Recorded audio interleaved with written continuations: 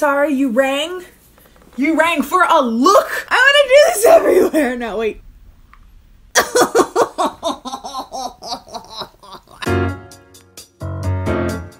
Hi everyone, it's Kendall here. If you're new to my channel, welcome. If you're not new around here, what is up? Home skillet biscuit. Today is a super duper exciting video. I've been waiting for this package to reach my house for not that long because it was 2-day shipping. I had to wait over the weekend.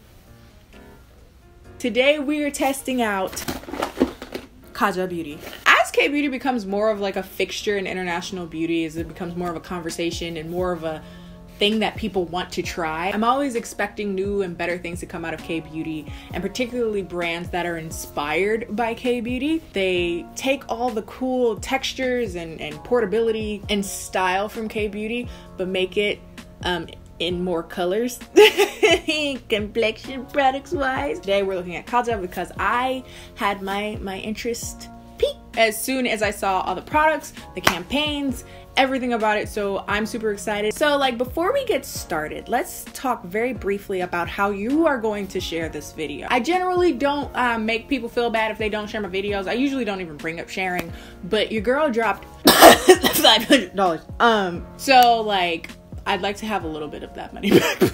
$510 worth of Kaja Beauty for you, and also because I need an excuse to go shopping. So as I was looking at campaign videos and campaign pictures for the brand, I was so happy to see that though the brand is Korean inspired, they didn't ignore the audience that they're trying to attract through bringing it to US Sephora. Well, in all beauty, but particularly KBeauty tends to be very much so focused on primarily light skin, fair Asians, no tan to dark Asians, fair white people, no tan, and no one else. Essentially, I feel like the brand, I'm speaking personally. I haven't heard anything from Kaja. This is not sponsored by Kaja. This is all my money and all my opinion. So Kaja knew that when they are making this brand, they're doing it to break barriers, but also keep true to styling of KBeauty, but making it more available, both by having it in Sephora and also by having a variance of color ranges for complexion products. The style of KBeauty, the things that are all aesthetic about it, but also the usability of good products from Korea. And when they decided to make it more available, they put that in the forefront, and I really appreciate it. It wasn't like we're ashamed that we have a few more colors. I know you'll never wear this, but we have it just to shut like 2 people up. Like, no, they did it like, this is our brand, here we are. So I really do appreciate that. So there's several complexion products, but the only one that I thought was really exciting was the Don't Settle Concealer. I got 2 colors because I wasn't quite sure what color I would be. The concealer is $19. It's a buildable light to medium coverage creaseless concealer that has a light as air feel, and it comes in 12 colors. Just looking at the swatches, I'm noticing that it's a pretty even distribution of color range. It's not just a whole bunch of very light and then like 2 dark colors. 2 fair, 2 light, 2 light medium to medium, 2 dark, and 2 deep dark. I know that primarily those that would be watching my videos would be concerned about probably tan to dark. I'm noticing that the 2 colors that I have are quite yellow, but 9 through 12 look to be quite red. I don't have those in person, so I can't really show you those. So I decided to get 2 colors. I wanted one to go under my eye and one to actually be face concealer. This is number 7. This is considered to be medium with yellow undertones. That looks yellow, but a little bit more neutral to me. And then number 8, Candied Ginger, medium to deep undertones. I don't know what a deep undertone is. It looks pretty neutral as well to me. This is number 8. There's 12 colors, so there's 4 colors deeper than this. Oh, these are made in Korea. Interesting. So for my first wipes here, I am noticing that it dries down quite slowly and might even leave a little bit of a glow under the eye or wherever you end up putting it. That to me is not a problem because I have very dry skin, but I'm thinking I could see where it'd be an issue for those of you with oily skin, but let's see on the face. Let's see. So this is the lighter one, number 7. I don't know how much I should put, but my under eyes have been interesting recently. So this is the darker one, so I'm gonna use this around my mouth. Quick note. Quick note on the doe foot. It is this like slightly slanted thinner doe foot. I actually really like it. They weren't kidding when they said lightweight. It feels like nothing is on my face. Everything is spreading out really well. It's not the fullest coverage concealer, I'll say that. If you're looking for like something that's going to paint your face, like you're looking for super high coverage, you won't see anything. You won't see my skin. Overall, the brand in general and KBeauty in general tends to be focused more so on perfecting, but not like masking necessarily. I'm gonna try to see if I can like layer it upon itself anywhere to get any more coverage. Is it in any way buildable? A lot of times when you have tan to deep skin, you'll have like grayness sometimes right here. So this in lieu of using like a color corrector.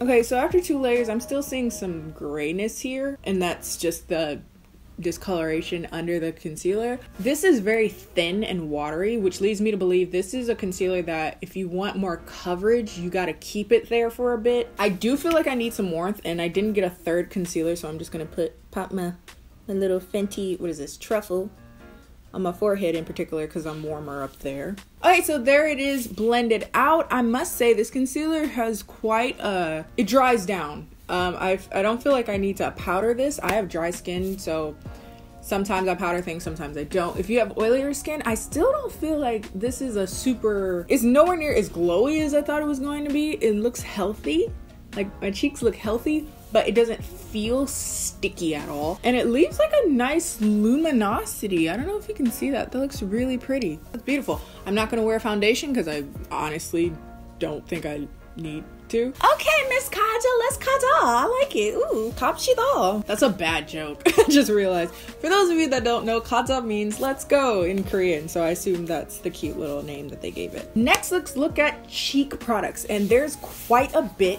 in the cheek and lip area with this company. Probably the thing that's most exciting for a lot of people are the cheek stamps. But the sponge is in the shape of a heart. And I don't think you're supposed to use it as like a stamp really to have like hearts. I guess you could to have hearts on your face, but I think it's more so just it's a cute little thing and then you blend it out. And there are 4 colors, so I got all 4. It's called the Cheeky Stamp Blendable Blush. It's $24 each. It's a cushion blush formula with a heart-shaped applicator that blends out to a sheer to blendable flush of color. I'm noticing this is a theme with this brand in particular. It's like 2-tiered things. So at the top, is our sponge. That's so cute. Quite stiff actually, the sponge is a little harder than I expected it to be. And it like retracts inward, so it's, I guess, not too much pressure. And then you open the bottom and there's a cushion blush on the inside. Cushion blushes were always interesting to me. I've had a few in my day. They're cute. Open it and there's our cushion at the bottom. Can I just say, I appreciate that they made a cushion product that wasn't a cushion foundation. A lot of newer brands, they kind of talk about how expensive it is to do foundations, and I respect that and I understand that. I appreciate that they decided to do concealers and have a wider range because it's less expensive to make concealers, but didn't make like foundations in like 3 shades. The rest of us feel left out. They were like, you know what's some cushion stuff that we need because it needs to be Korean. So, and cushions are, you think of Korean makeup, you think of a cushion. We're gonna do blushes. This is number 1. Stamper in there.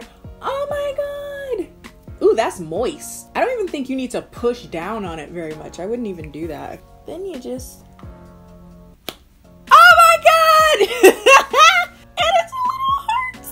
Oh my god, that color is really natural on me though. Let us also appreciate that the colors are different depending on the color of the blush. Number 2 is Saucy. Also, is it me or does it look like the font for Kaja looks like Hangul if it was written in English? That's just cool. Sorry. You're like, ma? I'm such a child. Oh my god. 3, Bossy. These names. It is almost like it was made for me. Bossy, which is probably gonna be an orange or a coral. It's like instantly cute swatches. That's not showing up very well because of my lighting, but there's an orangey coral. And last but not least, this feisty. We're looking plummy, we're looking fuchsia-y, we're looking plummy fuchsia. So those are the colors.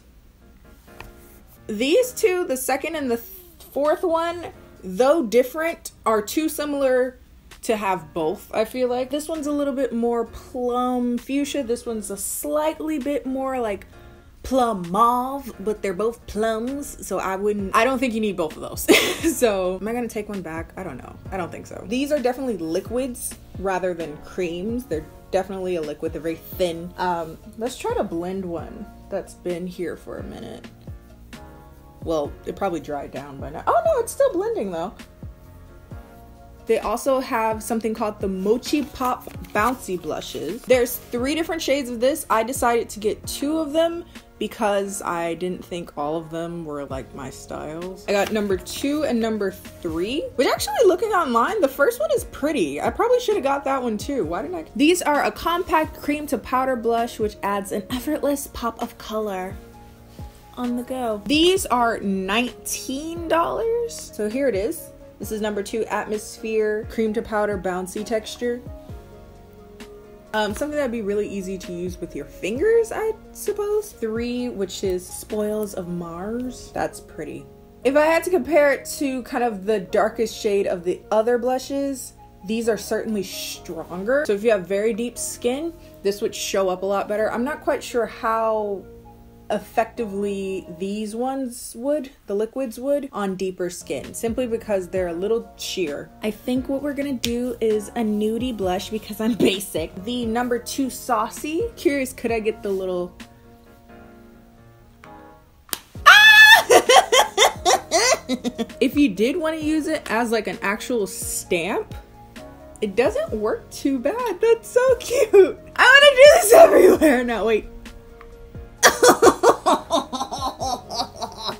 This is so fun. Oh god. Okay, so they definitely sheer out quite a bit, which is fine, but it did leave a nice color. Oh my god, that's so much fun. I'm gonna have a lot of fun with y'all. Just because why not? I'm gonna go in with the second color from the Bouncy blushes. I'm going with my finger. Add even more color. Yeah, these are definitely more pigmented, and I'm noticing that everything is really easy to use with fingers. I feel like I could even have used the concealer with my fingers. So now it's time for eye products. The Beauty Bento, oh how cute, Beauty Bento Bouncy Shimmery Eyeshadow Trios. There are 4 of them. So it's a trio of bouncy blendable cream to powder shimmer shadows. So all of them are shimmery, which is very KBeauty. Again, I'm noticing a trend with this kind of like stackable theme for the brand. Oh yeah, that's Korean as hell. But that's some crazy shimmer that I only see in KBeauty brands. I don't know what it is with KBeauty brands, but they're able to get micro glitter, micro shimmer. They just do it so well. So anyway, this is number 1 Rose Water. So it comes with like a light pink champagne-ish color, a kind of rose, ooh, that's gorgeous. What is that? Rose pinky lavender silver color, and then like a berry burgundy. Yup.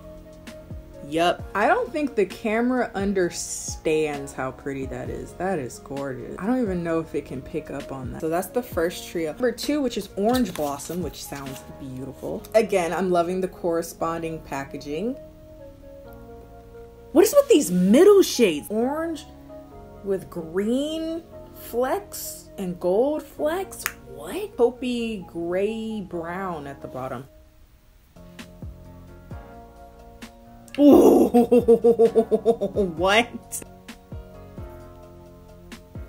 So that's our second trio. The camera is in no way picking up how beautiful those are. That's so frustrating. Next is Toasted Caramels, but it looks to be our neutrals. We got a white gold, really strong, almost green yellow base. We got a bronze, like a chocolate bronze, like a chocolate dark brown chocolate.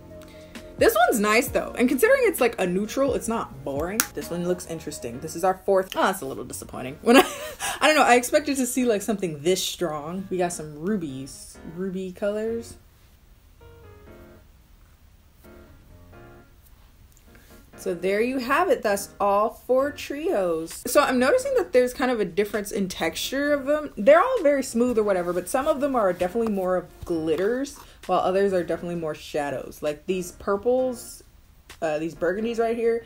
Definitely more of shadows. Colors from the third quad are quite shadowy, not necessarily glitters. Okay, I'm gonna go into the second trio. This is the Orange Blossom Trio. I'm gonna take the second color, which is this gorgeous orangey beautifulness. Go in with my fingers, because that's what's actually recommended. Anyway.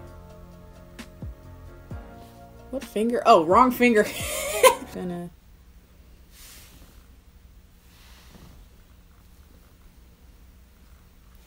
Okie dokie. That is gorgeous! Oh my god. Oh my god, that's so pretty. Yo.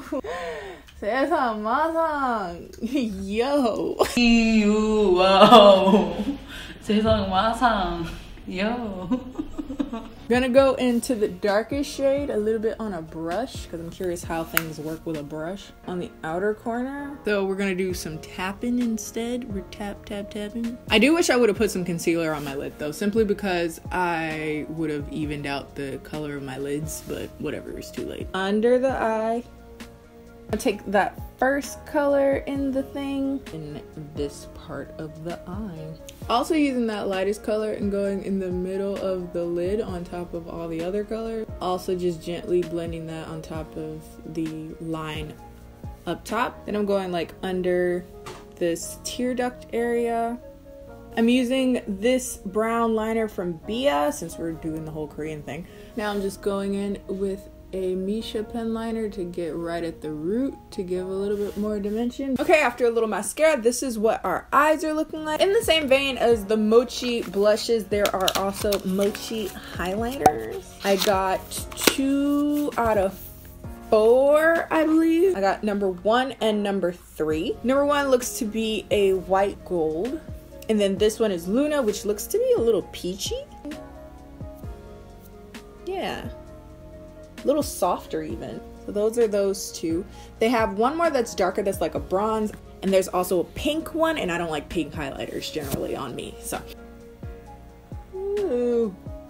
I just appreciate being able to put everything on basically just with my fingers. So that is Luna highlighter.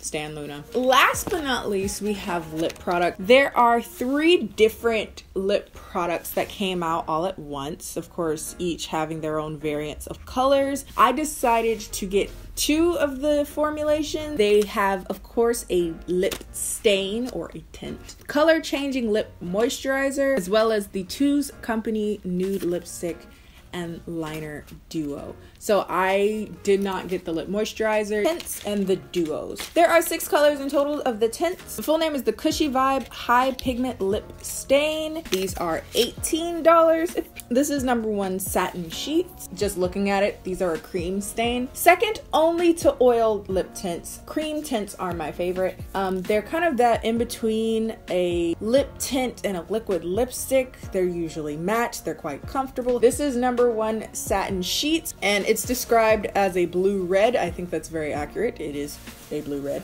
Velvet number 2. This is a rich wine. This is number 3 silk robe, referred to as a mauve rose. This is number 4 cashmere. This is a rich plum. Number 5 chiffon. Blush, which is really cool actually, which is a vivid purple. Yo. Then we have the Two's Company lipstick and liner duos. These go for $16, and there's 6 colors, and I have 5 of them here. Packaging wise, this is so cute. It's like thinner on one side, pretty like seafoam green color. This is number 1, Ghost Flower, described as a light tone rose. That's how much you're getting. Okay, so that's that duo. That's almost like a purpley mauve. So much so that it actually kind of just blends into my skin. So I didn't get number 2, which looks to be like a mauve. I have a million mauves, so I see why I didn't get it. Sand Dunes, number 3. This is a milk chocolate. Basically the same color as my skin, so you can barely see that. We have number 4, which is Desert Rose, which is described as a mid-tone rose. Those are those 2 together. 5 Cactus Flower. Pretty similar to like all of these. These all look the same to me. Daybreak. Ooh, that's chocolatey. And that is what it's described as, a rich chocolate. Yes. Okay. Okay. Wipe off the stains really quick to see how they are staining. So those work.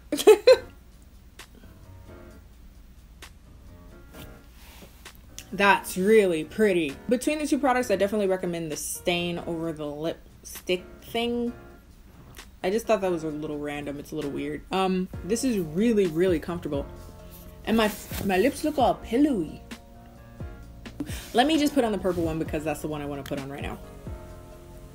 Sorry, you rang? You rang for a look! Okie dokie, here we are. Here we have it. That is everything that I got from KBeauty. So overall, what are my thoughts on the brand? I really like most things. I really appreciate that the brand considered a whole host of possible consumers for the brand and therefore, you know, formed their brand accordingly. I don't see what doesn't make this KBeauty. All of these products are made in Korea. I guess the only thing that takes it away from being KBeauty is that they're not sold in Korea, I guess, or sold originally in Korea. But I consider this a Korean brand through and through, just one that has decided to make itself so that it's open arms for anyone to partake in. The only one that I think is kind of a waste of time, or at least seems to be, are the dual lipstick thing.